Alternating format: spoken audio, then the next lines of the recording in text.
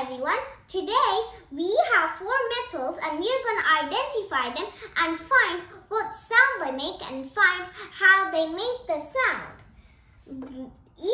There are 4 choices which one each metal is. One gotta be copper, one gotta be zinc, one gotta be aluminium, and one gotta be iron. We can already know that this is copper because we already know that copper is an orangish, brownish color. Now we have 3 more metals. We can find them out by the periodic table. The periodic table shows all the elements.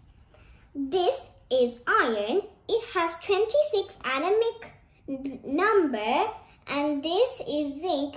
It is 10 to 30 atomic number, and aluminium's atomic number is 13. We see that aluminium has the less number, so it weighs less. Now let's compare them. This is more harder, so this is not aluminium. This also is harder, so this is not aluminium. And this is aluminium. This copper, this is aluminium. We found these 2. One of this gotta be iron and one got to be zinc. Let's find from the periodic table. So you see that iron has 26 and zinc has 30. Let's weigh them.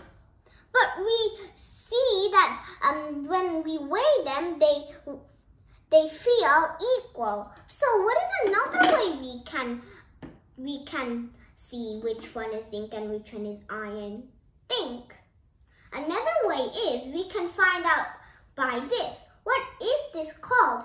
This is called a magnet. So magnets can only pull special metals which are cobalt, iron, and nickel. Zinc cannot be attracted by the magnet, so the one which gets attracted to the magnet, it got to be iron. Let's see like this. This is attracted to the magnet, so this is iron. And let's see by this. This is zinc, so it does not attract to the magnets. Now let's see with aluminium and copper. Copper does not attract and aluminium does not attract. This is graphite. It is a carbon, so it does not attract. It's not a metal, so it does not attract to magnets. Now let's see with this wood. This does not attract. It's not a metal. Now let's see this glass. This does not attract. Now let's see what sound they make. This graphite is hard. Now let's see iron. This is kind of hard. Now let's see this zinc.